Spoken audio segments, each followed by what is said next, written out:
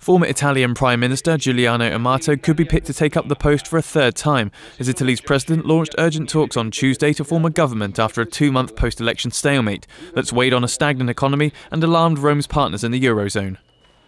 After an angry and emotional blast on Monday at the very parliament that handed him an unprecedented and unwanted second term as head of state at the weekend, 87-year-old Giorgio Napolitano began a rapid round of consultations on Tuesday that could lead to the naming of a prime minister.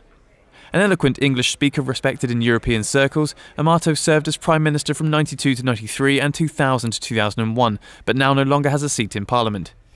His nomination would be unlikely to please younger politicians within the centre-left group he belongs to, and would certainly infuriate the Five Star Movement, which won a quarter of the votes on a rallying cry of sweeping away the political old guard. Whoever is named is likely to forge a multi-party cabinet to take over from the technocrat government of outgoing Prime Minister Mario Monti, who was appointed in late 2011. They will have to face down a soaring unemployment rate and force through urgent economic and political reforms seen as vital to revive Italy's competitiveness.